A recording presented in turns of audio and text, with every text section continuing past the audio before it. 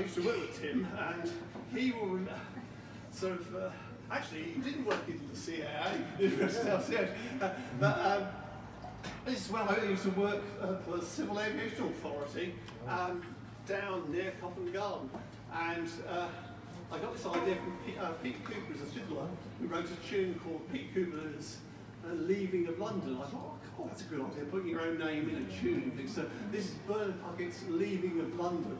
And it's really my cycle route from where I used to work, the Thrupney Bed building down at Holborn, to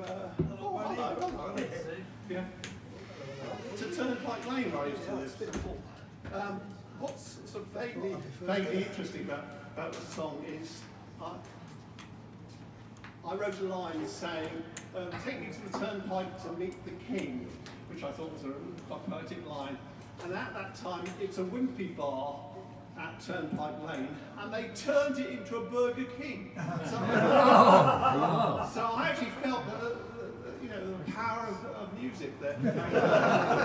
2 years later, it became a Costa, so there's nothing like us forever.